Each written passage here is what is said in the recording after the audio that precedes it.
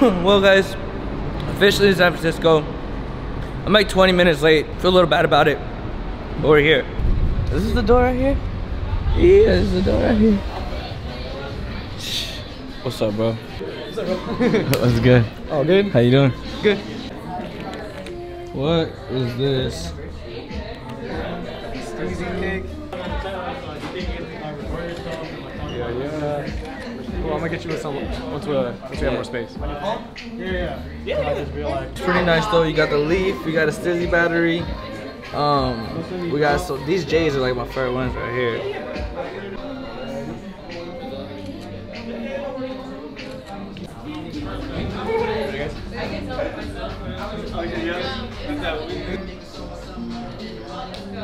That was tight. Yeah? Hey, yeah. Period. Okay, and then what?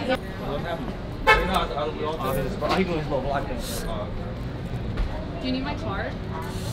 Nah, come here real quick. Come on, come say what's up to the vlog, bro. Say what's up, my boy Mr. THC vlog, you know what I'm saying? Yeah, oh, I had shit. chapstick on, alright, so oh, you just got wet lips, bro. Nah! Oh shit, my bad. Yeah, the Stizzy cake and shit. Hell yeah, bro, you wanna present yourself to the channel, you know what I'm saying? If they haven't seen you and shit before. Oh, hell yeah, my name Huey, you know, I'm on Instagram and shit, YouTube and shit, you know, I be fucking around with the jokes, you know what I'm saying? Damn near comedian, you feel me? Hey, nah, dead ass, you lit, bro, you gotta be watching this guy, man. Fool be cracking me up. Oh shit. Sorry, y'all. Just we can't be right in front of the door. Yeah, so you're just like. Shit's doing, but you fucking it all up for everybody. Man, bro, I'm trying to get high, man. Hell yeah, that's right, man. But go check out my boy and shit. I'm gonna have his Instagram on screen for y'all to go tap in. Watch his skit. Any new skits you working on? Shit, I got a couple, you feel me, when you too real, you know what I'm saying? I got this one scene I'm gonna do. It's gonna be a puddle of water, and then my boy walking, I'm gonna take out my sweater, put it there, so he can walk over it. Real feel one. Me? You feel me? Yeah, you gotta take one for the homies and shit. For the team. Guys, can you smoke us far from the door? Inside? No, out. Alright.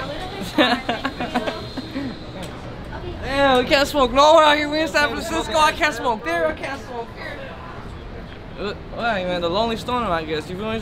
Hey, bro, let me get a spare change. What you niggas doing out here, bro?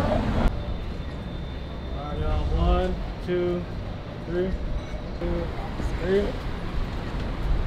Hi, my boy. You know what I'm saying? Take care. Hell Nice yeah, to bro. meet Nice you. to meet you too, gang. Yo. You feel me? Alright, so I know that I don't have much footage from that day. I think it was only like 2 or 3 minutes of footage. But I don't know, dude, even editing the video, putting the video together, I felt weird just realizing that was the first and last time I ever saw bro, you know what I mean? Like, I feel like I wish that if I would have known he was going through so much shit the day I met him, I would have tried to at least do my part to try to encourage him to just, you know, try to like live through it and try to live to see another day. It really trips me out to even think about that day, just being inside the Stizzy store, and like if somebody would have told me, oh, from everybody here, one of you guys, you know, won't be breathing here in the next like couple days, I would have never imagined how that would have gone down and how it did go down. And it trips me out. I feel like even my interaction with him, I didn't get to interact with him too much. The little bit I did interact with him though, bro made me laugh. I'll tell you that, literally like the first couple words we exchanged, you know, bro made me laugh. And he's from Stockton, California. I was actually born out in Stockton, California. So I know that Stockton isn't the prettiest place on earth. You know what I mean? It's pretty dangerous. It's not safe. It's a lot of things going on in Stockton. It's a lot of violence in Stockton. It's a hard place to come from. Like I said, I was just born there, but we left quick. My mom was like, yo, this place is dangerous. We gotta get out of here, you know? And I think just meeting him, like, it sucks to see somebody that comes from nothing, that was blowing up, that could have and had so much, you know, like, ability to be huge. I mean, he was already big, but I think he was, like, at the verge of, like, really, really blowing up, getting to the 1 million, 2 million follower range, and really being able to, you know, take his career off and stuff. And I think that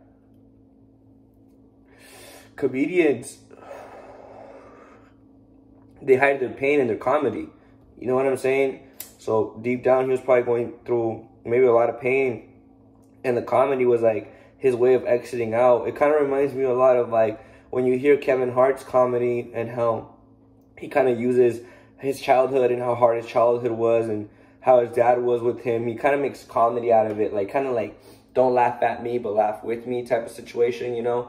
And I think a lot of comedians do that, bro. They have a lot of pain inside of them, and then they use their comedy to try to feel better, try to make themselves feel better, try to make the people around them smile and laugh. And I think that makes them feel better, you know, like making people smile and laugh. And it's just sad to me, man. I just want to say RIP. I hope that, like, hope his daughter, you know, has a good long life. And again, I'm just posting this for documentation purposes. It's like trippy to me to know that it was the first time I met him and the last time I ever got to meet him or exchange words with him. And I tend to like erase a lot of the footage that are kept on my SD cards. I don't really keep SD cards around like that. So I feel like if I'm able to upload this video and the video gets to live forever, like that memory I had with him kind of gets to live forever, you know. But he made me laugh. We got in trouble like 10 seconds after that for being in front of that restaurant. And yeah. Besides that, we got to talk a little bit inside the store. Just kind of like small talk.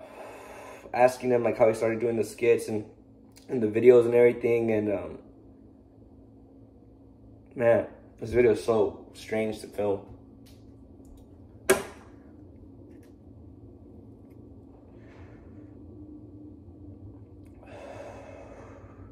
RIP to Huey, man. This one's for you. I'm gonna see if his GoFundMe link is still active for anybody that wants to donate to him. If it's still active, then I'm gonna throw it in the description of this video. And I threw his Instagram on screen earlier in the video, so you guys can go check out his skits, get to see the work that he was able to put out, you know, before he left Earth. And his YouTube, actually, I've been seeing a lot of the shorts. I never realized how many shorts he had uploaded, and he has a lot of shorts. You know, even in the video I filmed him, he was like, yeah, I got a new skit about being too real, like so real to your homies, where I'm gonna put my sweater over a puddle for my homie to walk over the puddle, you know. And like, it's crazy, bro. I think he had a good heart, man. I think he had a really good heart. I think that life and pressure and everything we're going through, it's real, man. So check up on your people, take care of the people that you care about, you know what I'm saying? Make sure the people you care about are good. Call your family, call your friends, tell them you love them. Until next time.